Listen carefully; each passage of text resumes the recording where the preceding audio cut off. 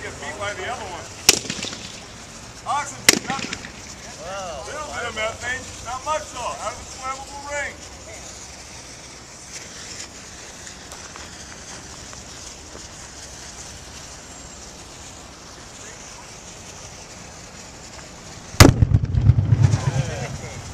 Methane and hydrogen, methane and oxygen. Methane and oxygen again. Not as much, I think we had the order reversed there. Now this will be pure hydrogen.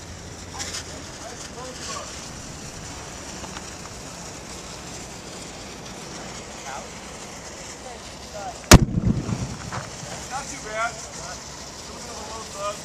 Now I add a little bit of oxygen to it. Correct the window.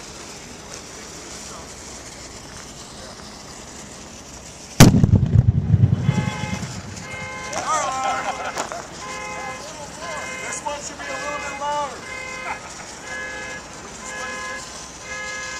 70% hydrogen.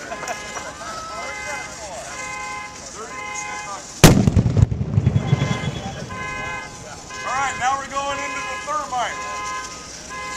You don't need earplugs for the thermite. You can take your earplugs out for this. But it should start to ignite it off pretty good. It's going to spit, so make sure it spits. Look at that boiling friction molten iron come down.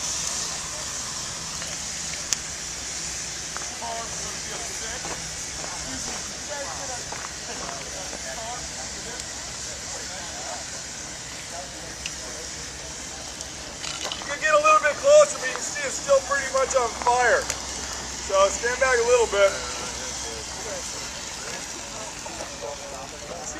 The top fell off the previous coating when it came off. Come on up, you can get a little bit closer. You can see there's a flare burning in the bottom still, but look at the molten iron that's actually come out. And aluminum. They melted through that aluminum cap. See the aluminum cap? This is from a tanker. That's a tanker cap from a gasoline truck. Went right through that aluminum, came onto some steel, and that molten iron came out the side. What you're seeing inside there is a little bit left of that flare. That's a strontium pillar, strontium nitrate. Yeah. Over 4,000 degrees Fahrenheit.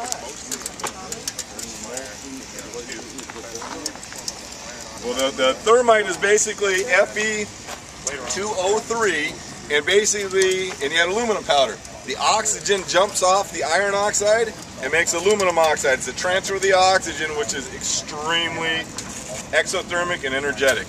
And then you get liquid